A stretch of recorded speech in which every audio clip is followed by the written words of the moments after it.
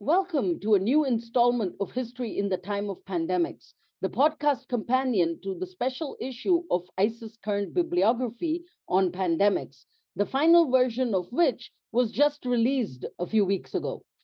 I'm Nirja Sankaran, co-editor of the special issue, along with Stephen Weldon, the bibliographer for HSS, and I am the anchor for this podcast series, through which we hope to facilitate conversations among various participants, both authors of various bibliographic essays as well as peer reviewers, in order to foster ongoing engagement with the very relevant issues that were raised in the volume. Now, in our first episode, we heard from authors and reviewers of essays on topics basic to a general understanding of infectious diseases and pandemics. In today's episode, we will be chatting with scholars who study the effects of such diseases on human society and also, conversely, how various societal structures and practices influence the way in which pandemic diseases are experienced and how they are spread. I'm delighted to welcome Keith Wailoo, Kavita Sivaramakrishnan, and Emily Hamilton, and will lose no time in turning the mic over to them so that they may introduce themselves and their contributions. Keith, would you go first? Sure, yeah. I'm Keith Wailoo. I'm a faculty member at Princeton in history and the School of Public and International Affairs. And I wrote, along with a former graduate student, Michael McGovern, who's now a postdoctoral fellow at Yale, an essay called Epidemic Inequities, which looked at the long history of scholarship on social and racial inequities that are both exposed, aggravated, and produced by pandemics. Thank you. Kavita? Thank you. Thank you for the introductions and for having us here, Nirja, today. I'm Kavita Sivaramakrishnan. I'm a historian of medicine and public health. I've been interested in indigenous medicine, looking at the politics specifically of epidemics, and also been working on aging and chronic diseases. I've had the honor of editing this essay, The Limits of Linearity, Recasting Histories of Epidemics in the Global South, with my graduate student, Valentina Parisi, who's the key author, co-author. She is really gifted and insightful. Valentina is a sixth-year doctoral student with us in our joint program with the history department. And what she really brings to the table, I thought, was that she has a training in pathobiology, and she's also worked in laboratories researching influenza. So that was particularly interesting because it overlaps with her work. And I thought an essay like this would be ideal for us to collaborate. So I would like to thank her and all of you also for this opportunity. Thank you. And Emily, tell us a little bit about your contribution, please.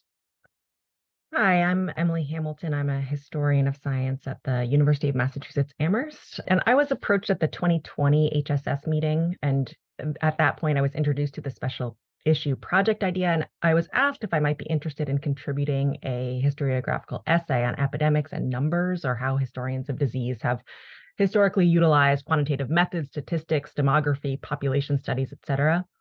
So while I'm not a historian of medicine exactly, I work on history of mathematics and also teach widely in the history of medicine here in my position at UMass. I readily agreed, but I soon thereafter actually withdrew my submission. And I offered some reason for that, of course, including my increasing concern that a lot of the scholarship I was amassing for my bibliography didn't itself demonstrate a mathematical approach, but rather kind of used the methods of mathematical approaches from other disciplines as evidence. And I also explained that my work categorizing historical scholarship into disciplinary trends really mimicked the categorization presented by a lot of the other contributors of the essay. In particular, my own periodization mirrored that offered in Honingsbaum's essay on influenza to such a degree as to be redundant, I thought, for the issue. And I offered some suggestions for areas where periodization might be meaningfully expanded, but I didn't feel that my own expertise extended to this kind of scholarship. I should say here, as I did in my conversations about withdrawing my essay, that there are, of course, scholars who are utilizing mathematical approaches in the history of disease.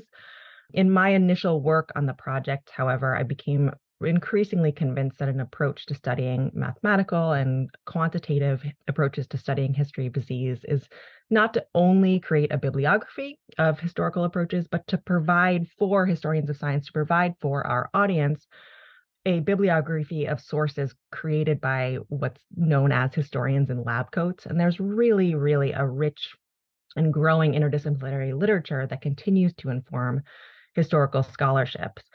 And a bibliography of the approach taken in the sciences and quantitative social sciences that investigate historic disease would be really fascinating.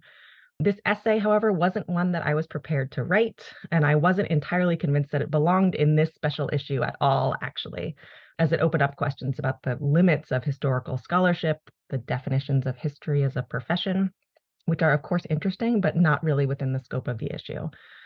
So, with all of these comments in tow, I was asked instead to see if I would be interested in taking a kind of sweeping view of the entire issue, and I readily agreed to that. I was thrilled to be able to continue to contribute to such an exciting project. So thank you so much for having me in the issue and here today.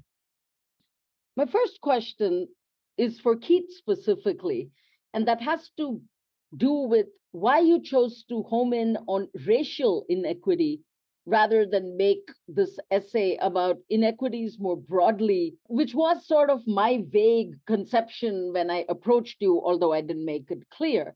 And factors such as, I thought originally factors such as economic status, geographic location would all lead to inequities. But reading through your fascinating essay, I began to get why you had to pick your battles. And just the racial inequities literature gave us a 30-page essay with a bibliography of some 200 odd sources. And I imagine you could provide similar sized essays and bibliographies on other matters of inequality as well, such as poverty. So, other than your personal interest in the topic of race, I was wondering if you could say something about your own process, how you came to pick this particular angle on your essay, and also something more broadly about different sorts of inequalities that come to fore in pandemic times. I'm sorry, that was a very long question. Thanks, Niraja, for the question. I'll correct you a little bit, which is to say that the essay does not actually principally focus on racial inequality. In fact, it starts with a reflection of Daniel Defoe's writings about the plague year in 17th century London, in which he says that the infection kept chiefly in the out parishes, which being very populous and fuller, alas, of the poor, the distemper found more to prey upon than in the city. And it continues to talk about the German physician and anthropologist Rudolf Virchow in the outbreak of typhus in 1848, in which he explains that it is the wretched conditions of life that poverty created and the lack of culture that explains the impact of typhus. And we really pivot from that to explain the fundamental social explanations, the social dynamics, the social conditions that have long been seen as central to explaining disparities in infection rates, disparities in exposure,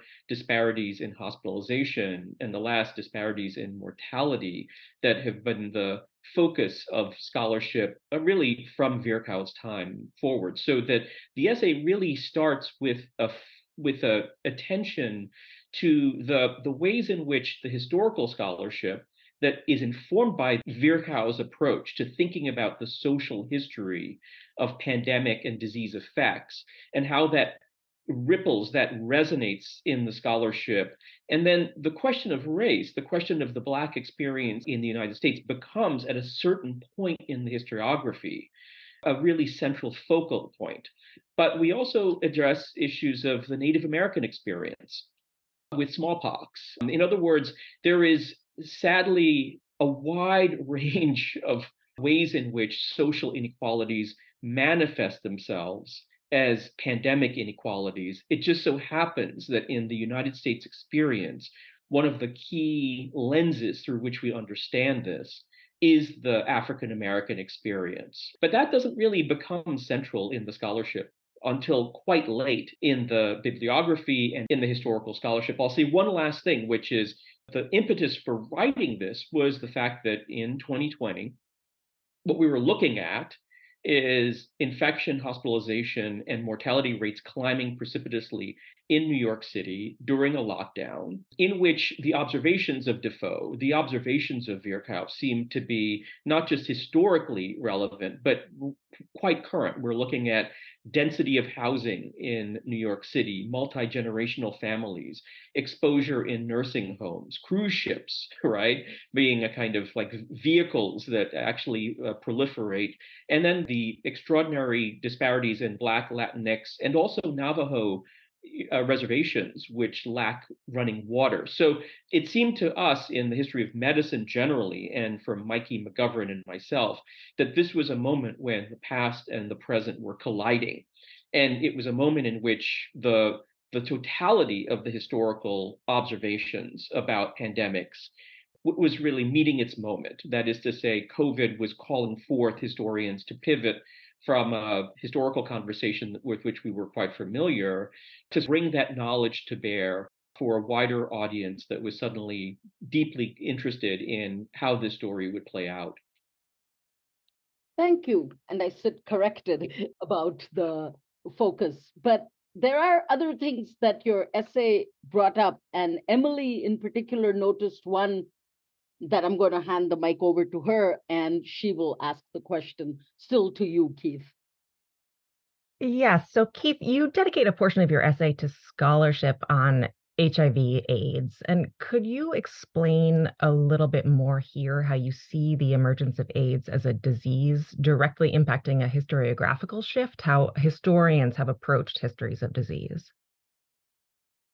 Yeah, thanks, Emily. Great question.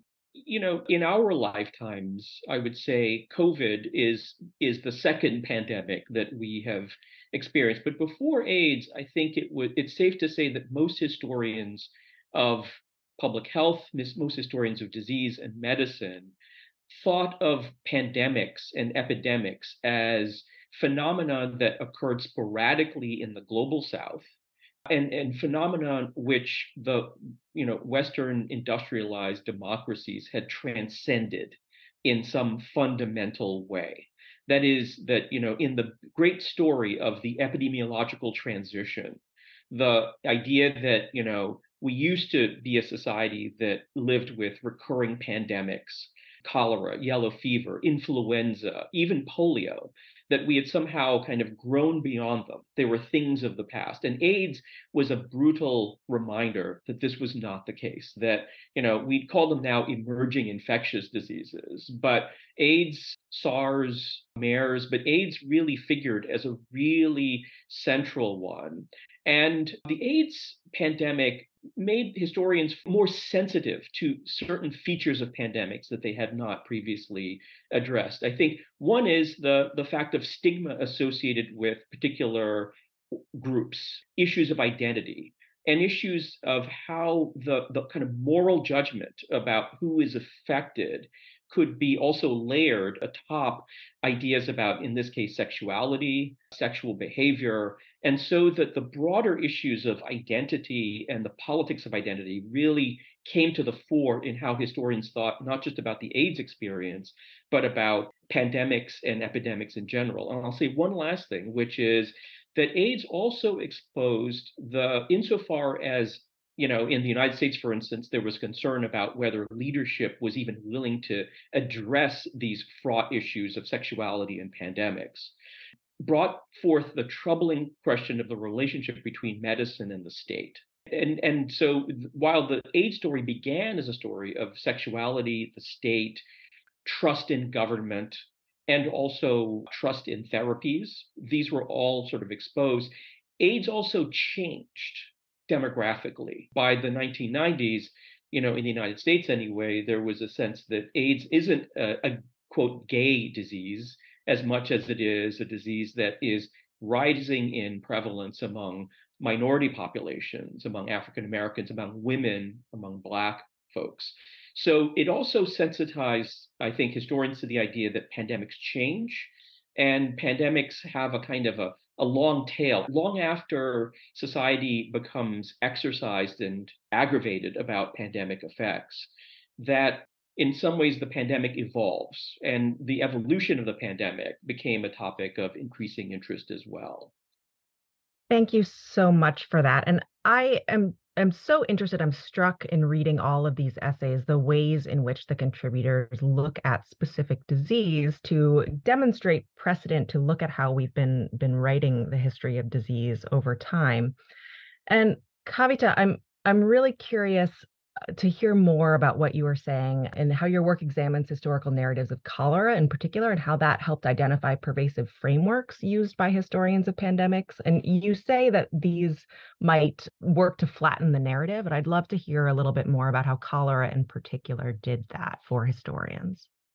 Yeah, thank you, Emily. I think cholera is an interesting example. Actually, it brought Valentina and me back to understanding how our work, I mean, she's been trained as a historian of American history of medicine.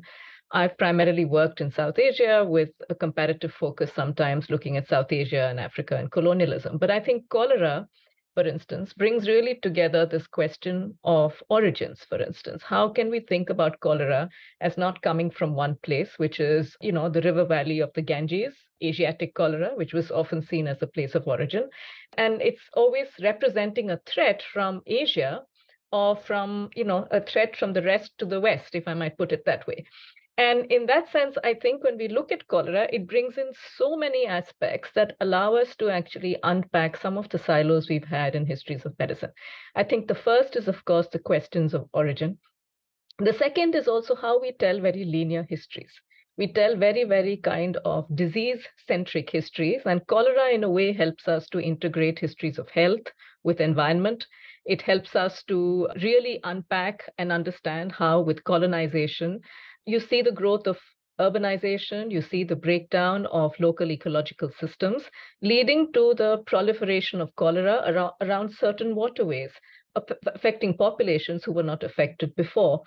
And cholera also brings out another aspect, which is often missing from history of medicine, which is to tie up history of medicine to also understand not simply colonization and colonial power, but also to understand the role of non-state actors like medical missionaries, for instance.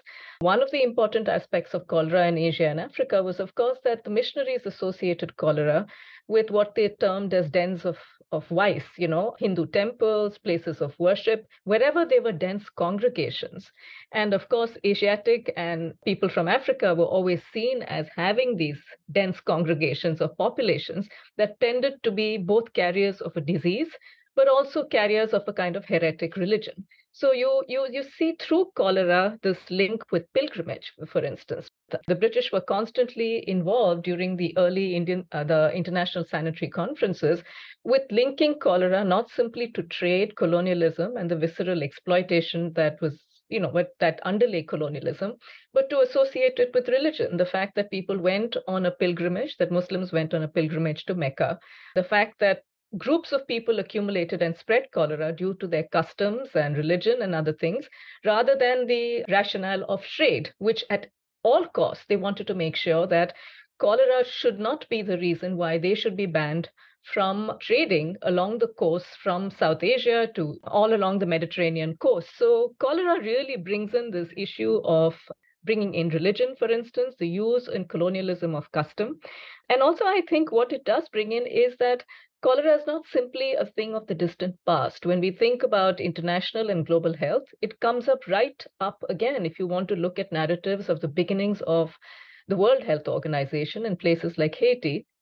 There's the infamous epidemics of cholera in Haiti, which were linked to the WHO being, and there were later admissions from the UN forces that their own occupation through UN troops could have brought cholera from one space to the other and infected local populations. So there are these very complicated questions, I think, about cholera, which are important to see, and kind of they make us integrate and take away the silos between thinking that we are historians of Asia or Africa, we're historians of US history, and diseases in that sense, just as they tend to silo the ways in which we analyze. I think cholera in particular is such a fluid and movable kind of disease entity. And it arrives often, and that's the kind of final comment I want to make. Cholera, of course, often arrives as a disease not only of poverty, but after a series of other catastrophes. So in India, for instance, in Madras Presidency, you would often have the arrival of cholera after a famine, after a plague. So it kind of compounds what already exists because of a huge breakdown of infrastructure. And that's not simply a colonial fact. We know with forced displacement, whether it's in the Middle East or parts of Africa, wherever there's been seeds of crisis, the first report that the Médecins Sans Frontières and others will file is that there are cases of cholera locally because just the absence of clean water for displaced populations. So I think it really knits together in a way what we think of as being separate areas of study, which is colonial medicine, international health, which is seen as a study of the WHO, and then global health, which is seen as an emerging kind of field which has non-state actors, these international actors, and are moving away, as Keith said, from a conventional perspective that we've actually laid to rest these infectious diseases. But actually, there's such a circularity and a sense constantly of these diseases being interconnected with each other through social asymmetries and marginality that, until we address the fundamental causes, as we're always told, we can't really say that infectious diseases have been challenged. In fact, one of the things I think cholera brings out is really the ways in which we can read history in some ways sideways. It allows us to look across rather than kind of silo some of these narratives. I want to take a step back with you and ask you something about your process of how your essay came together. As in Keith's case, my request for you was a rather nebulous one. We asked for a bibliographic essay on the political ramifications of pandemic disease. You brought up a lot of these issues in talking about cholera specifically, but my request to you yielded a far more focused essay on the global South than perhaps I had imagined, because I think of politics, and Keith had brought up the issue of HIV/AIDS and the political response to it, or the politically motivated non-response to it in the 80s under the Reagan era in North America. And politics, of course, is everywhere. But so I wanted to ask you to please take us through the process of focusing your bibliography and fashioning your essay along with Valentina for this volume. Thanks, Nija. I think that's an interesting question because when you asked us to author this and we decided that we would co-author this together, I think what we were trying to understand is what exists respectively in our fields in common, which in some ways restricts us from thinking out of the box when we think of epidemics and pandemics. And looking from the global South, in a way, for us, was just not a point of departure, but actually the global South in that essay, as you can see, and in that sense, I also want to make a small correction. We focused on the global South, but we come right circularly back when we think of influenza, for instance, to arrive back to think of influenza and the fog of epidemics or the kind of false scares that happened in the US. So in a way, what we were trying to do is instead of what is often told as a story from the US and Europe, and a resonance often that happens with a delay or later with modernization in parts of the global South, we were trying to tell the story in a way in which it came from the global South, but to try to integrate the US as to show that they all come together. And in a way, for us, the fundamental framing that we wanted to challenge was this notion that there was a phase of colonial medicine. There was a phase of international health, and there is a phase of global health in which all of us live. And I think both our colleagues as well as students find that incredibly convenient, and it's a very good and illustrated device to enter certain debates about epidemics and infectious diseases. But we also found that both looking at histories of medicine in the US as well as in the global South, this is a bit of a problematic silos between these three phases. And to look at it from South Asia or Southeast Asia would really help us to understand that there were constantly connections between these phases. So I think our approach really was to think about how the end of colonization or the end of political colonization, say of India in 1947, did not mean that certain diseases braked there and populations became independent and therefore everyone became a citizen who was equal. So there's a kind of carryover of disease burdens. There's a carryover of colonial structures that happens to a decolonized context. So in that sense, the arrival of the WHO with international health, of course, marks a period of optimism and the rise of countries who were formerly colonized and who now become independent. So it's a moment of a kind of optimism.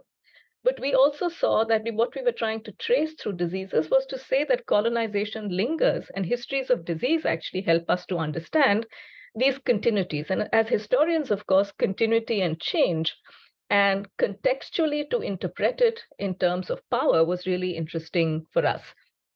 So I think seeing these continuities and looking beyond these boundaries was really critical for us, including to see the transition from international to global health as not being as kind of finite as people think it to be, that one thing ends, the influence of the WHO kind of rolls back. And what we see is a world where the state is not important anymore, the national boundaries are not important anymore.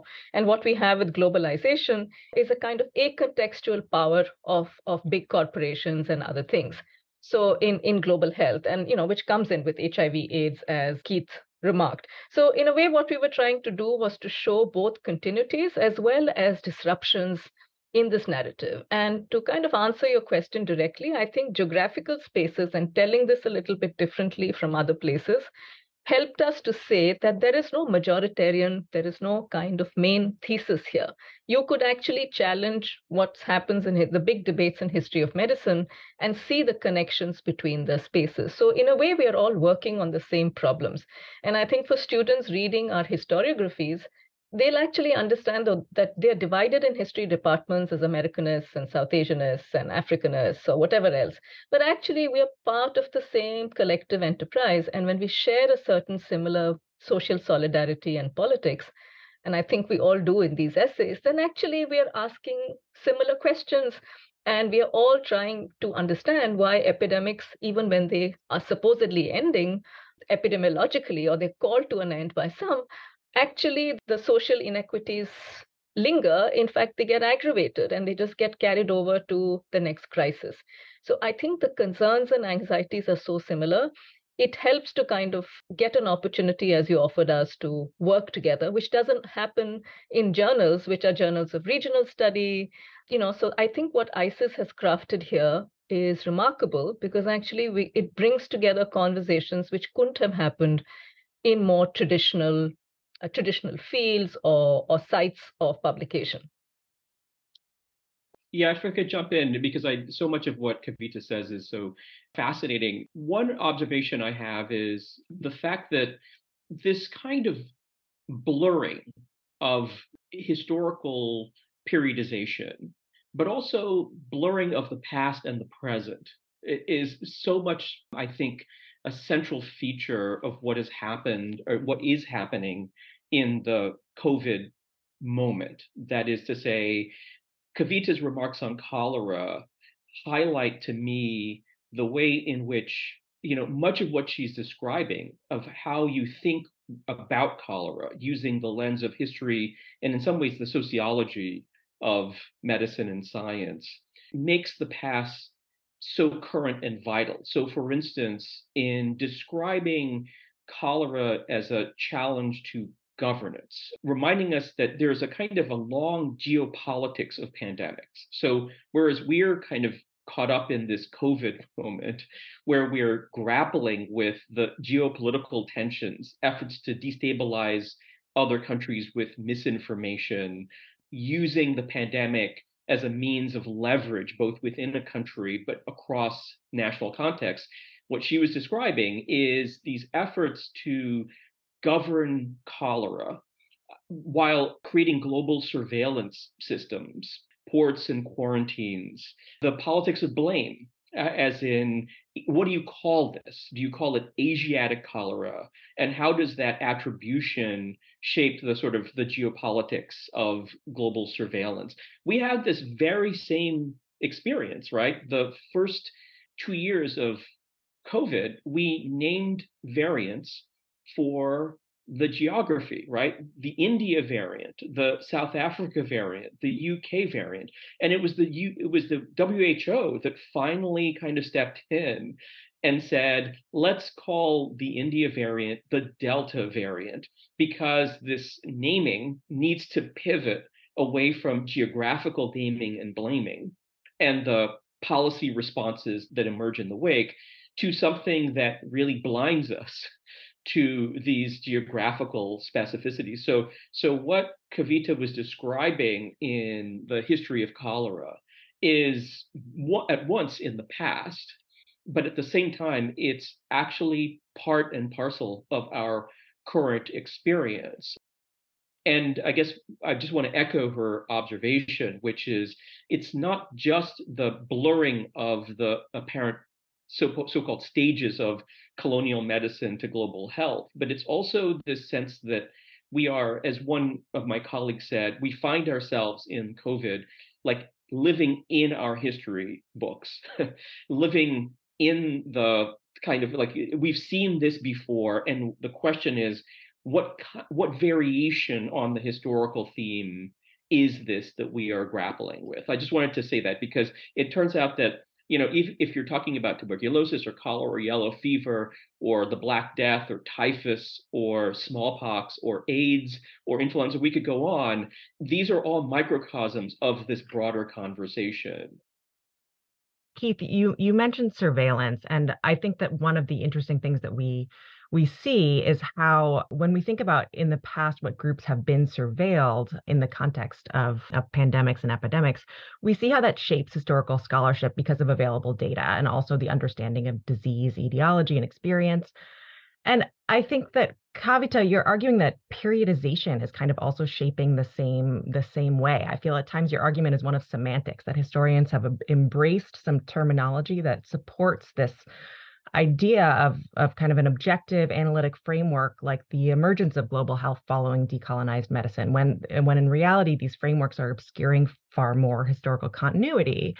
And I'm wondering if you could speak to this idea that we need to be really careful about our grouping as historians, that we need to be really careful about our language in terms of how we are shaping historical scholarship.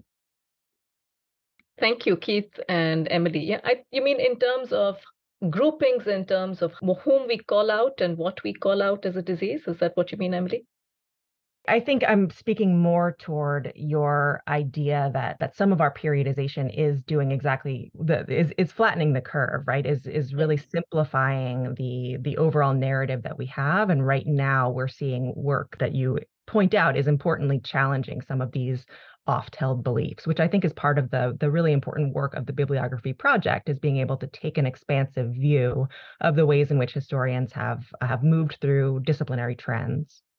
Right. And I think the periodization question brings us to something that Keith was referring to, which is the politics of why this kind of periodization occurs. I mean, it's not simply in academic institutions or universities. What he's bringing out is also there's a sense of the geopolitics.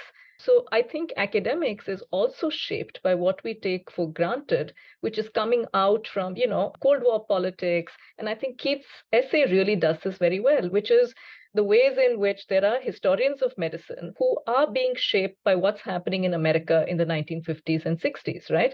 So you have those who are able to push back, but you also have other historians who kind of fall in line and say, well, this is a time when infectious diseases can be conquered through biomedicine. And what they're trying to say is that there's a very easy technoscientific solution, but people like Segrist and others push back against this and say that, you can't trap us in this way of thinking simply because of this bigger biomedical enterprise, because of the ways in which America is becoming this major kind of figure in that time of the Cold War. So I think geopolitics operates not only in this binary sense of the West and the rest. What I've tried to unpack is that the influenza is a very interesting situation, because just as the West fears that the influenza is coming from Asia, the Asian nations are looking at each other too when the boats come down from Hong Kong to Singapore to Chennai to other ports. They are watching each other, seeing this contagion spread from each other. So the solidarity even within the global South is something that we need to pass out. There are newspaper reports in India that will say this is actually Mao's flu, influenza. So it's very interesting. And that's a time when India is almost on the brink of war in the 1960s with China. So the geopolitics of how epidemiology gets embroiled in the kind of location of disease in certain contexts, of the periodization based on saying that, look, colonialism has come to an end, we have a new government, and disease is going to be quelled through these big biotechnoscientific projects. I think there's something very interesting happening here in terms of the power of the state in entering the realms of science and expertise much more than we would admit it. When you look, instead of epidemiology, when you look at, let me give the example of demography, you can say it much more easily with population control programs. The beginnings and the rise, and in some ways even of the Princeton Bureau of Demography and others, were closely tied to Cold War projects of seeing what was happening in other parts of the world and seeing an intensification of population.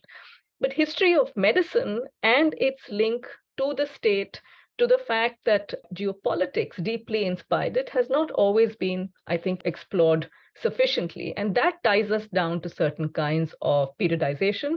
And also this issue of surveillance, which I think both of you have brought up, and which I'd like Keith to elaborate on, because epidemiological surveillance, setting up centers that the CDC sets up in various parts of the world, is much more than simply epidemiological surveillance, right? So how does that go? How that science go hand in hand with certain kinds of geopolitics is some of the questions I think that underlie our own writings. That's wonderful, because this echoes at least something that Michael McGovern and I also touched on, which is this one of the fascinating features of the literature is the way in which epidemiology and statistical evidence has really always been central to the way in which we think about a pandemic or an epidemic, continually valuable, certainly in documenting, right, disparate disease effects, and has long been regarded by the scholarship as kind of objective renderings of disparities or objective renderings of the reality of who was affected. And in some ways, the classic approach is to think about how epidemiology emerged as a response to pandemics in order to grapple with and objectively characterize the toll. And then you increasingly see a reliance of state actors, of government, on quantitative analysis in shaping responses. But I think what's interesting is to see how recently, I'd say in the last maybe 20 years or so, the tendency in the scholarship, the inclination of scholars is to not see the numbers as kind of acting on their own, but numbers are able to mobilize particular kinds of policies, whether it is calling attention to slums and slum eradication, or bolstering anti-immigration policies, or supporting arguments for quarantine, or in fact, shaping and giving legitimacy to labeling and blaming. So increasingly, scholars have looked at statistics and numbers and epidemiology as a tool of governance, conflicted, contested governance. And we suggest in the essay, you see this important shift in the scholarship where numbers don't just speak objectively for themselves, but we as scholars need to be attentive to the political uses of statistics, or even the political generation of production of statistics as surveillance tools and how they become part of the surveillance infrastructure. This is an area that's ripe for deep investigation. And what I want to say also is that as we're looking at this historically, you see it in modern day America. You see it in areas like, the finding that the New York State governor and the administration during COVID purposely reduced the numbers of nursing home deaths in order to, escape blame, to kind of dodge responsibility, and to suggest that they were doing a better job with managing COVID than they actually were. So that the politics of both, not just like how numbers are created, which numbers are created, and for what political or social or policy effect, is in some ways today a kind of live topic, a centrally important topic in the scholarship historically, but it's also something that is contentiously debated today as we continue to grapple with COVID. So one of the questions, for instance, that we're all attuned to is, what's the new COVID wave, right? Is the new variant going to produce what kind of effect and on whom? Suggesting that we are living in a world where we are attentive, deeply attentive to the politics of numbers and their effects in our lives and in social policy. Keith, I think that it's really important in your essay that you acknowledge the sort of rise of statistical methodology in history and how that was met with almost immediate criticism that emerged against quantitative analysis in historical scholarship. Here, of course, we're talking about disease that came out of the rise in quantitative demographic and economic analysis in the 1970s. And I think it's important to mention here in particular because this particular project, this bibliographical project, is one that's really encouraging disciplinary discourse and encouraging folks to come together and have conversations about what it means to do history responsibly. And I mostly just wanted to put that out there as a comment, but if you have anything to say about the role of this criticism within the discipline about new methodologies and how that led to a more responsible use of numbers, data, statistics, et cetera. Thanks for pointing that out. Yeah, this sort of cliometric, statistical turn in the 1970s was a really fascinating one, a kind of fraught moment in which the debate about responsible and irresponsible, both uses and extrapolations from quantitative analysis, was really central in thinking about issues like slavery, but also issues like Phil Curtin's work on, death by migration and the effects of the slave trade. And I do think that, in some ways, the profession emerged more savvy and thoughtful about these questions of using statistical methodologies artfully and with nuance in order to inform ideas about historical change, or in the case of our essay, disease change. So thanks for calling attention to that feature of the essay. I wanted to add to this discussion about counting the uses of data and also how I think mortality statistics have often been used, deployed, and even denied and misused. So I think there's two things here. I think on the one hand, mortality has been important, but what gets ignored when there's such an emphasis on how many people have died and, is this the peak of the disease or not epidemiologically, is that I think in policy circles at the height of a pandemic, what it kind of hides is the fact that there is a huge morbidity that already exists. And it is those who experience that morbidity who are chronically at risk of mortality too. So it's very convenient even for some of the well-known newspapers, and I think even the New York Times, so often quoting the mortality rates, there's a refusal or turning away from the complexity of linking morbidity to mortality. And I think Keith's work, for instance, on chronic diseases, on cancers, and a range of other things kind of also help us to think about how this is a syndemic, right? We see the connections between infections and chronicity, and epidemics are about infections, but infections proliferate in places where people already have chronically sick bodies.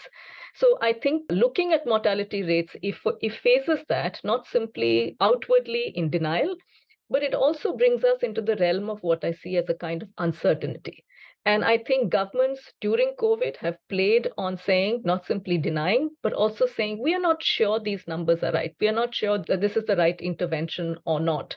So simply saying they are not sure has also helped to kind of build a notion of whether we trust experts or not. During epidemics, what is the voice of the experts? What's the trust that we build with the state?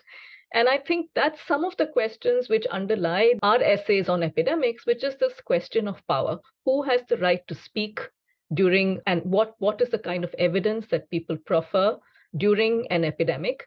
And who is believed during an epidemic, right? Based on this game of numbers, and how does that help them to govern? And I think some of my work on the plague really shows that however much the World Health Organization says we are very transparent in the reporting of malaria or cholera or plague, the power to be able to report and to count mortality and to say this is so-and-so disease, and we saw that during SARS, is really the power of the state to be able to declare it. And there are many governments who have used epidemiology but also neglected to report or to declare that this is so-and-so disease, simply because they just go by the name of the rose or whatever the name of the disease, right? And when it comes to a new disease or something that's a emerging infection, then you play around with that. You don't even report that mortality as anything or seemingly something innocuous, and you pass it off. So I think they're very serious implications in this game of classification and enumeration here, and the stakes are much higher than seem obvious because its mortality is kind of just the tip of the iceberg in this play on uncertainty, in this play of not defining a disease category or other things. And in the bid to make everything seem certain, manageable, and you put it on a map, so then you not only put it in a space, but you emplace it, in which case you feel that you have control over it. And I think that's the game of power that Keith was speaking about, which is interesting. And Emily, you too. I appreciated that. Thank you.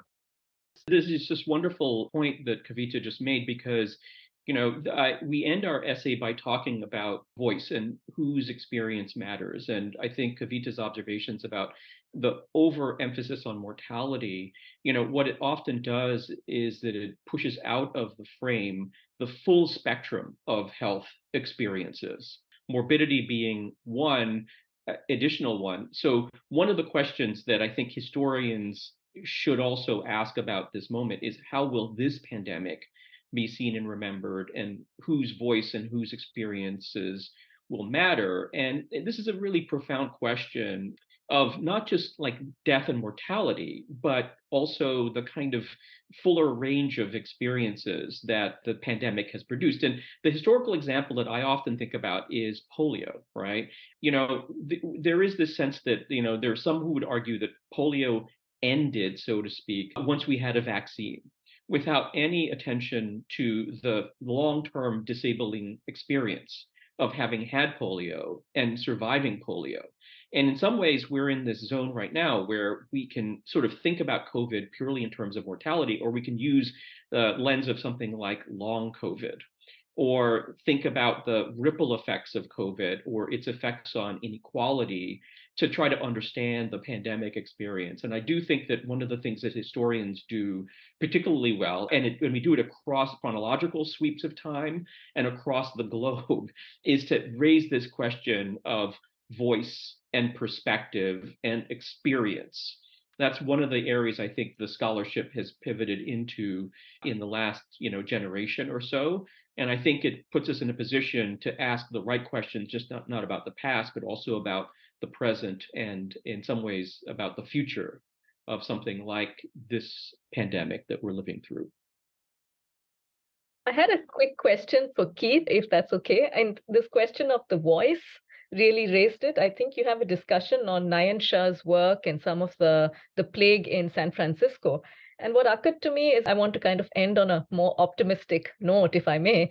So on the one hand, we see the power of the state, we see growing asymmetries, but I found that discussion very interesting because while there is a racialization of the plague and Chinese immigrants in San Francisco as undesirable aliens, there's also a certain way in which there's a pushback, right? There's a pushback for them to use the same kinds of data, perhaps, and evidence and trying to mobilize public health to perhaps say that, of course, that maybe we can make a claim on citizenship. So in a way, I think what I wanted all of us to think about is what happens then when you don't have a voice, when you are marginalized, or epidemics become a time for a huge amount of stigma, like we've seen with HIV/AIDS, then what happens to, how do people find a voice during an epidemic then? That's a wonderful question. And I do think it makes sense to end on an optimistic note with regard to the ability to seize, you might say, the moment to make arguments about belonging and citizenship, as the Chinese citizens of San Francisco were able to do, pushing back against kind of biased quarantine practices and having those claims about biased quarantine practices recognized by the courts and so on. I teach a course on the kind of the world that pandemics create, and things like, labor unrest and challenges and movements for more equitable labor practices in the wake of things like essential workers being put on the front lines to be at greater risk. It's not surprising that in the wake of pandemics, you see these kinds of phenomenon where workers are essentially making an argument that, we played a really central role in ensuring that society made its way through this crisis and that we deserve recognition and rights in the wake. And so there are these really interesting, you might say, byproducts of pandemics. The case of the plague is a perverse one because on the one hand, you had this massive depopulation and you had the massive eradication of peasant workers, but it also in certain contexts, you had the ability of surviving workers to engage in more successful negotiations over things like wages. And some would argue that over the long haul, what you begin to see is the decline of a kind of a feudalistic serf economy and the emergence of a kind of, I don't know, medieval historians are constantly debating whether you see the long rise of capitalism in the wake, which of course produces its own inequities. So there is one story to be told about how, in the wake of plagues, in the wake of pandemics, you have social instability, but you also have, for those who survive and for those who mobilize, the possibility of increasing social status and power and ability to push back against these kinds of inequities. So I just wanted to add, because I think it's really rare that we can sit down for an hour and talk about pandemics and end on a positive note, but I think it's important to do so. This project in particular has opened up conversations about the expectations of historians and the responsibility of historians to speak to contemporary issues. And I think that the comments being made about voice and who has a voice and who is able to share their voice is something that historians have, of course, been talking about for generations and generations. And we see that in these bibliographical projects. But I want to point out something that is said in the introduction to this special issue, that the COVID pandemic has irrevocably changed the way that we teach and do research and maintain our scholarly communities. And I'm interested to hear a little bit more about how that has happened for both of you, Kavita and Keith, and also how these sort of new avenues, these new areas of discourse have allowed the conversation to expand to those who might have previously not had a voice.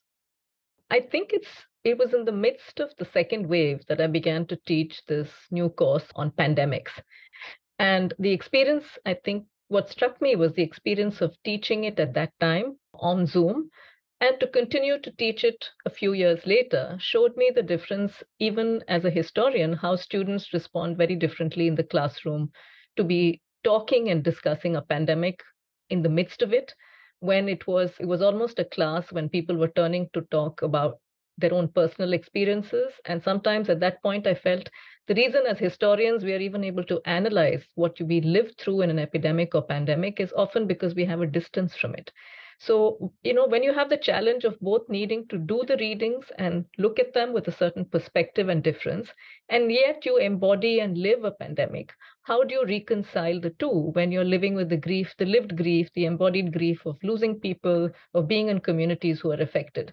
So I felt at that time that suddenly, as a historian of epidemics and pandemics, who would often speak about it and is culpable of having talked about it as if it was in the past, it no longer was that. It was very much a lived experience. And then over time, after two years, when you teach it again, it raises a series of other questions. Is the pandemic, like Keith said, is the pandemic really over?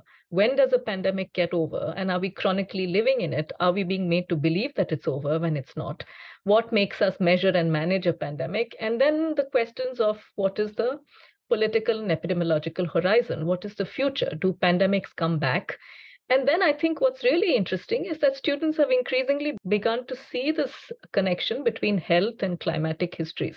They see the COVID pandemic as not just being created by a pathogen, but the way it was handled as representing a broader societal or ecological crisis. So they're also very, I think, quickly able to link that to understanding that this is not health or medical history or epidemic history that is separate, but it links to so much else they're living with, even in terms of a climate and an ecological crisis. So I think what it's helped us to do is possibly to live and teach it, but also to move away from it in very productive ways, and with students thinking of it not simply as a positive ending, but as a narrative that's moving along. And I think that's what is interesting, because if you can even sow some doubts, like we've been trying to do through these essays, about asking questions about data, asking about the nature of state power, about the historiography of, biomedicine, for instance, then I think it helps us to think that maybe we are teaching a generation of students who will at least be able to ask the right questions. I'm not saying we can end on a positive note of trying to find the answers, but just that, I think that critical reasoning, I think epidemics have allowed us to do, and particularly COVID has opened up a new set of lenses, I think, that have been very valuable for all of us. So I will also add that the pandemic also provoked me to not just do the bibliographical project that we're discussing, but also teach a course called Making Post-Pandemic Worlds, Epidemic History in the Future. And so it's very forward-looking. And the question that I pose to my students, many of whom are in public policy, is what's the world that emerges in the wake of pandemic? And what's your role in it? And just to kind of describe the course very briefly, because it brings our conversation full circle, it is a historical blurring. That is to say, it doesn't pay attention to, it doesn't go from the Black Death to COVID. It doesn't go week by week. It asks pretty general questions of the kind that we're asking. What are the causes? And what are the effects of pandemics, whether you're talking about Black Death, yellow fever, COVID, AIDS, polio? What's the story of inequality? What is the question of blame? And what are the different aftermaths? That's how we start the class. But then we move into very specific policy areas like managing misinformation or government power and civil liberties, or the question of faith and trust, or questions about like what's the politics of new behaviors, right? Whether it's condom use or vaccination or hygiene campaigns, like how does the public, how do we kind of encourage and create new behaviors, and what's the politics of new behaviors? And then we do talk about the future of work, questions of globalization, and then we end on these questions of narrative, whose memoirs and whose memories matter. And then finally, as Kavita just mentioned, like stepping back, to what extent are the sort of pandemics a referendum, a judgment on ecological and environmental imbalance of certain kinds, or economic imbalance of certain types? And what are therefore the policy solutions that we need to embrace for bringing a world that's, quote, out of balance back into balance? So to me, those are the kind of forward-looking themes that are embedded in the historical literature. And it gives me the opportunity to kind of pivot from the decrying the negatives of a pandemic to asking, where do we go from here? And as I said, like blurring the conventional historical rendering of pandemics, right? Which is, there was this era or this era, and asking these general questions that have been asked across time. So great question. And I think Kavita's point, we have to seed in our students the ability to ask questions in an informed way about the experience that we're having, and to bring history into that, right? To make it a resource for navigating into the future. Thank you. All of these have been fascinating and absolutely important answers. And, you each raised questions that could lead on to several other conversations, but I can't ask them all now. But I do want to bring this back to this particular project. And so I have a question for all three of you, actually, and if you could give the short elevator pitch version of it. I know that all of you, as experts in particular areas of history of medicine, have written a lot, both before and during, and if there is an after the pandemic, about written actual articles. And this project was different in that it was a bibliographic article. And I have a two-pronged question about this. What was different and important about undertaking this kind of assignment during the pandemic? I mean, a lot of people refused to do this kind of essay when I asked, simply because they were busy, they were in the field, and they felt they didn't have time to reflect yet. But you did, and I thank you all very much for that. But I'd like to know a little bit about this bibliographic format and how it helped you, if it has helped you, with your scholarship. And this is my last question for the evening. I'll jump in here because my elevator pitch is fairly brief, but this goes back to my comments about the responsibility of historians. And I think that this project was really important to me personally and professionally as a moment in which I think we were all really aware of the moment in time that we were living in at the emergence of COVID as folks who are interested in the historical precedent of pandemics. And I think that this project allowed me to really think carefully about the responsibility and power that historians have in shaping these narratives. So having the opportunity to go back and look at the ways in which other historians have wielded this power and thought about it carefully themselves has shaped the way I've thought about my role as a public facing intellectual. Kavita? Yeah, I think I just want to build on what Emily said. It's true. I think, if anything, this call, when I got that message from both you and Stephen, I think it was important for me because I also felt that, ISIS has a specific kind of format which one associates with. It's a journal which you read. It has conventional articles. So to me, the fact that all of you were breaking the mold and trying to rethink the ways in which you could present ideas, the ways in which you could have these kind of essays, meant that it was a call that the profession itself was actually willing to make a shift in the midst of this pandemic. So I think it was important for me, particularly because it also meant that I felt that I didn't feel alone. I felt that when I was reading other people's work, I felt a certain solidarity that the questions I was asking, the experience we were living through, it's almost a kind of intellectual therapy to read other people's work at that time, respect it, and also then feel that what made for changes. I enjoyed reading parts of Keith's and Mickey's essay where they talk about how there was a certain mindset in the ways in which historiography is referred to epidemics and how it shifts over time. And it makes you think not only about the evidence that people use, but also how historians are social subjects and social entities and what has shaped us. So it makes you also get into a certain phase of self-reflection. Am I a historian of my time? So in a way, a historiography allows you to stand a little bit outside of yourself. You don't have the stress to necessarily kind of have an argument that you have to deploy and a thesis.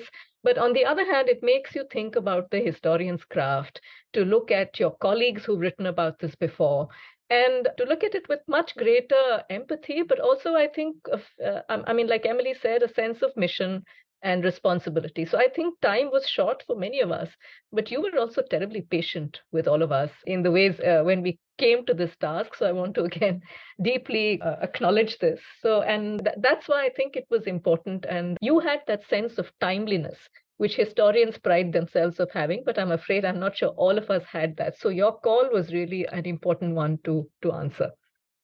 I would end by saying that I feel that it was a wonderful privilege to be able to do the deep reading and reflection on this project. That was a moment of intense and isolation and deep uncertainty for everyone about what would unfold. And and we were all sort of huddled in our remote corners, and this is an opportunity to reflect on, for me, a field and to be in conversation with Kavita, to be in conversation with scholars from other time periods, to reflect on the experience that we were having. For me, it's been really generative for my teaching. In some ways, it was a validation of the field itself, having much to contribute to not only the history of pandemics, but the moment that we were living through. So for myself, it was also, I was at this point also the president of the American Association of History of Medicine, and there was a sense that we had a responsibility in this moment, both as a association, but each individually as scholars, to sort of shed light on this moment, based on the fact that we were sitting on this incredible resource of knowledge. But I think in a very practical sense, there was one other reason why this was so important, and that was, our graduate students were deeply uncertain about what the future would hold. And so the collaboration with Michael McGovern was at a moment of high uncertainty, in which what I realized is that you could also use it as a way of creating a conversation, a collaboration, a partnership in moving through the past thinking about scholars who have written about this moment and thinking about, the future of scholarship as well. And so that's a model that I think that I really appreciated and that I've also followed in other cases. And I think I'm likely to continue as well. So meaningful to me on so many different levels. That's very gratifying to hear. Thank you all so much for so generously devoting your time to this podcast. It's been a long one, but I think wonderfully informative and hugely generative, to borrow a phrase that Keith just used. This has been a podcast from the Consortium for History of Science, Technology, and Medicine. Today is October 19th, and I would like to thank everybody, our listeners, for tuning in, and we will see you at some future date with another set of our contributors.